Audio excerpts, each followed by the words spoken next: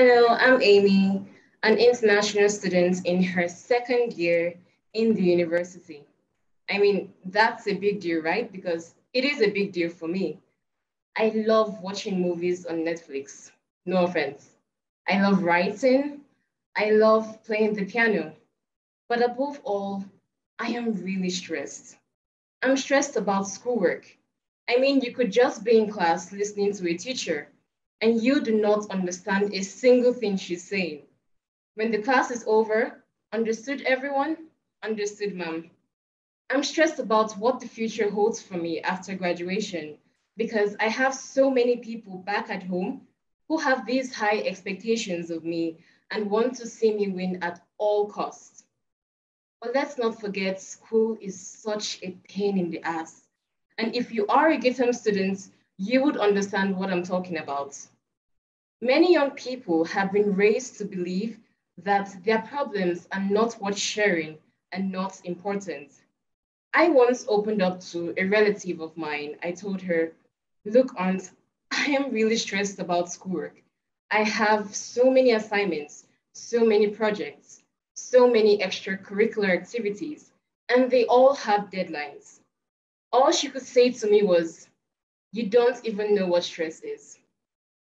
You see, that right there is the problem we should be addressing, not just for me, but for many young people who are trying to navigate their way through this so-called life.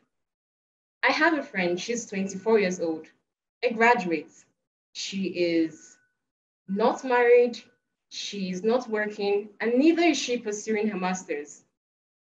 She stays with her parents, and like any typical African home, her parents constantly bombarded her with, your mates are married, your mates are working in big companies, your mates are pursuing their masters, and here you are feeding off from your parents' money.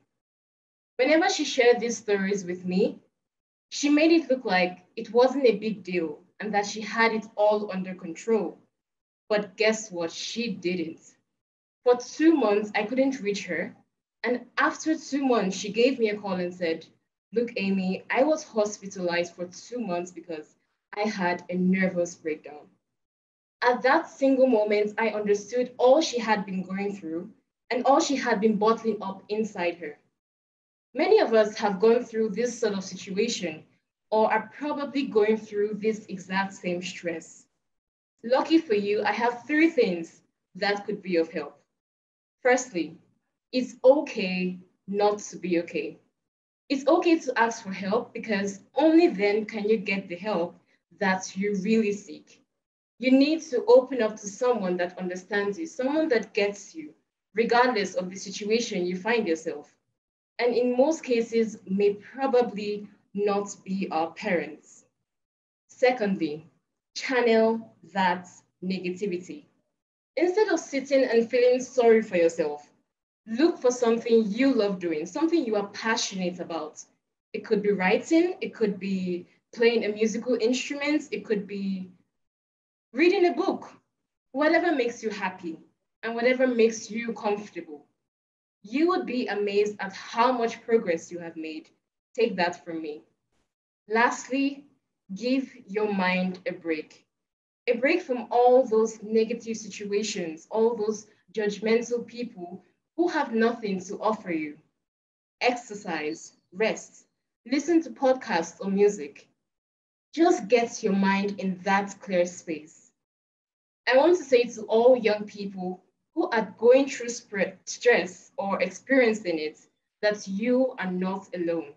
There are millions and thousands of young people who are going through the exact same stress. And it is my hope and prayer that we all get the closure that we truly deserve.